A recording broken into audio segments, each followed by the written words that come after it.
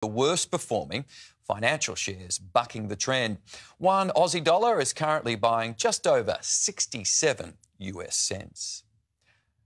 An 8-year-old Melbourne boy has just become Australia's newest and youngest sailing champion. His achievement even attracting attention from our greatest ever yachtsman. This 8-year-old has just upstaged the old salts of sailing. Will Rose steering his yacht to victory in the national titles. 9 races across 5 days, the youngest to ever win. For other kids his age, it's unfathomable. They don't really believe me that I'm a state champion and now an Australian champion.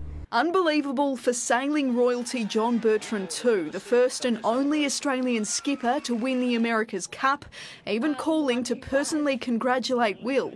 Hi. Will, yes, my name is John Bertrand. Well, I thought it takes decades, but this kid's doing fine.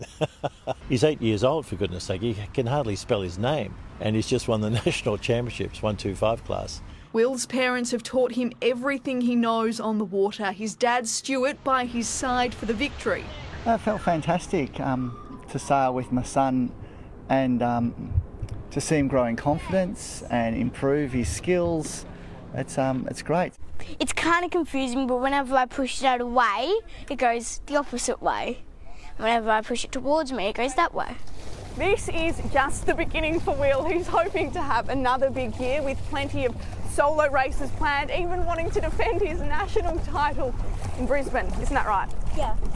If he gets a love of the sport, which clearly he does now, then he can go a long way in the sport if that's what he wants to do. Kate Massey, 7 News. Well done, Will. The Sunshine State has been battered by